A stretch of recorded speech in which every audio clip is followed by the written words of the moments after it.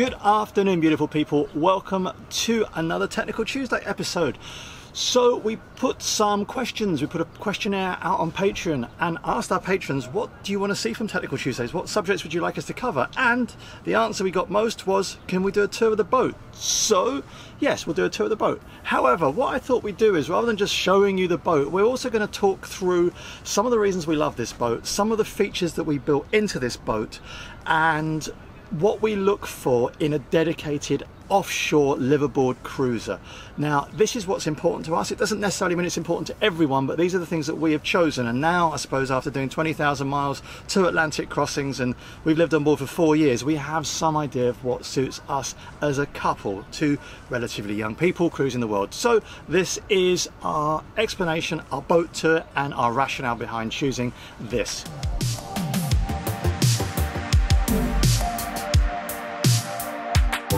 So the first space I want to talk to you about is the cockpit. I believe that the cockpit is the most important space on any boat. The reason for this is, for all of us, or for most of us, apart from those crazy buggers that want to go off and kind of do high latitude sailing, the cockpit is the place that you are going to spend most of your time. We left England to come to the sun, whether that's European Mediterranean sun or Caribbean sun. Either way, we wanted to kind of look for the sun. So the living space for us is more outdoors than it is indoors. So this cockpit that we have here is exactly what we wanted and what we needed for living outdoors in warm climates. And I'm going to talk to you about the 2 separate areas of this cockpit. One is the area which we use for sailing, and the other is the area we use for kind of chilling out, relaxing, eating, dining, playing guitar, drinking beer, drinking beer, drinking beer. Did I say that 3 times? Yes, I did. Anyways, this is what we're going to do. So firstly, let's talk about the sailing.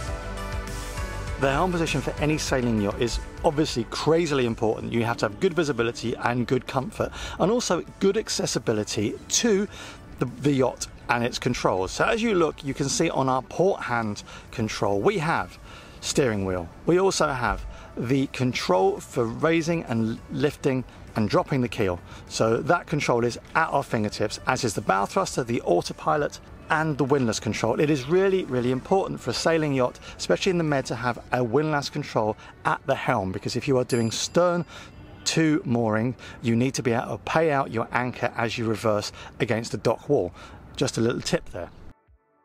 As you can see from the other helm, it is similar. We just have the addition of a radio there, so we can call or make any calls from the cockpit rather than having to go below.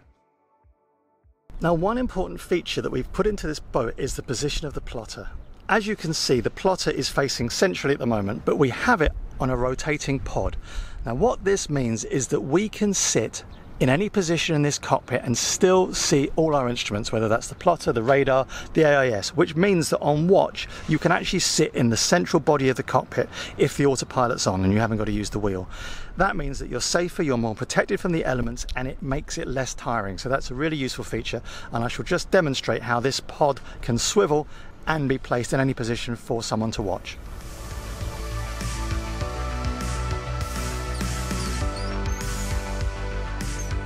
So as you can see now, whoever is sat on port side can basically get themselves comfortable, tether themselves on. If it's raining, we can put down side flaps, and again you've got a nice protected deep cockpit.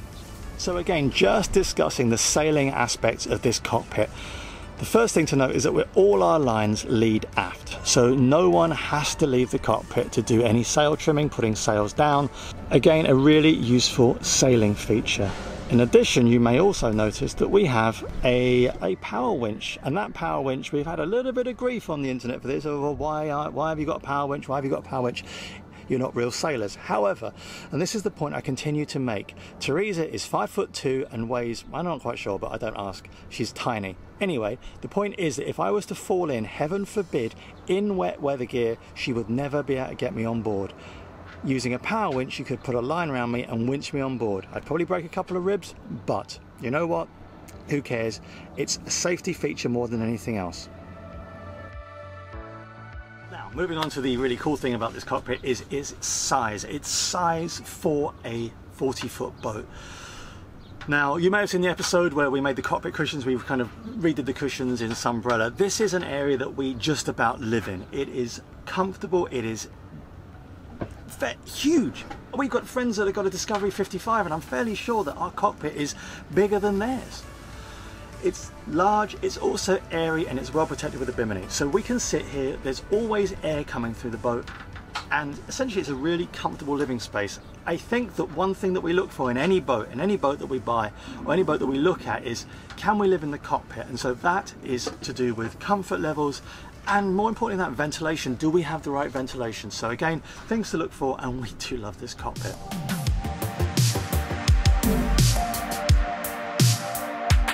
So welcome to the saloon area of Ruby Rose.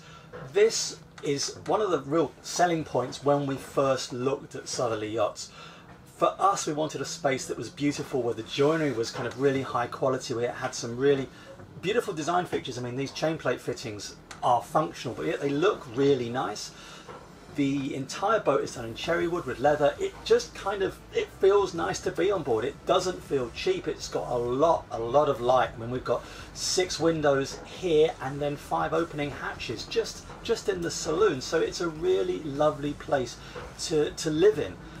Both settees turn into lee berths for, you know, when we're on passage, and we can both stretch out. I mean, I think a 7-foot basketball player could lay on that sofa. It's so long. So we've got a lot of space and a lot of storage in here, and it's a very comfortable place to live, you know, when it's not so hot that we have to kind of hide down in here. Out of the darkness, into the light, won't let it go easy, not without a fight. No matter the distance. So one thing missing on a lot of production yachts nowadays is a decent chart table. This is a half-size chart table, so you can get folded full-size Admiralty charts in here. It's something I really like. I like a chart table. I always find boats without chart tables a little bit kind of like, where are your charts? But it's a nice area to sit in. It's comfortable. It's comfortable to sit in even in, you know, a seaway. It's got like a lot of fiddles to hold on to, and there's handrails throughout this boat. But as an area, it's fantastic. You know, we've got all our comms equipment, so between satellite phone, backup VHF, SSB, and another feature that we really kind of love, we have gauges that show each of our renewables, so we can monitor how much energy is coming into the boat from both solar, the hydro generator and the wind generator. And then behind me here we've got inverter controls, heater controls and other controls. It's again a nice space either to work out when we're editing or doing other bits and bobs when we're in port, or when we're at sea and we're actually using it for kind of downloading emails or, you know, communicating via VHF or SSB. A nice, safe and comfortable place to be. So again, another selling point for this boat that we really kind of wanted to kind of put across to you. What's your conviction? What is your truth?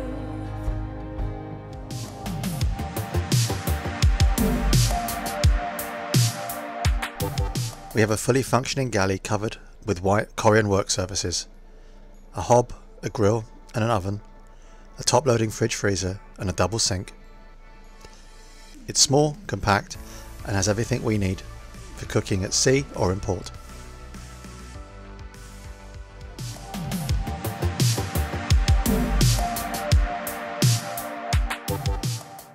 The aft cabin on the Southerly 38 really was the selling point for us.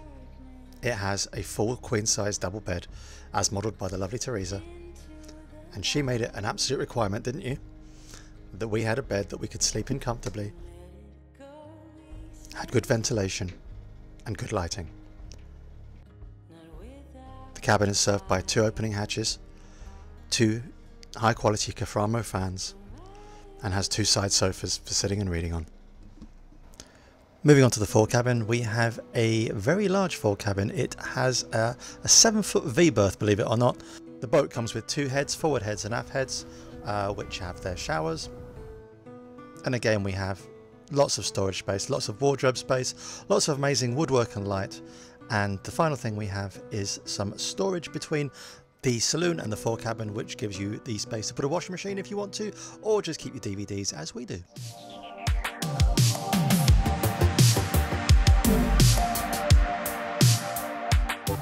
And as for sailing abilities, well, I'm sure you've watched the videos and you know what she can do. She's equally as happy ghosting through the Bahamas in less than 3 feet of water with white sails as she is with the keel fully down, crossing oceans in all sorts of inclement weather.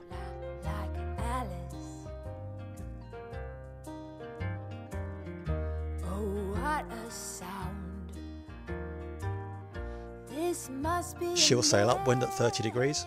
She'll sail downwind under parasailer or under white sails.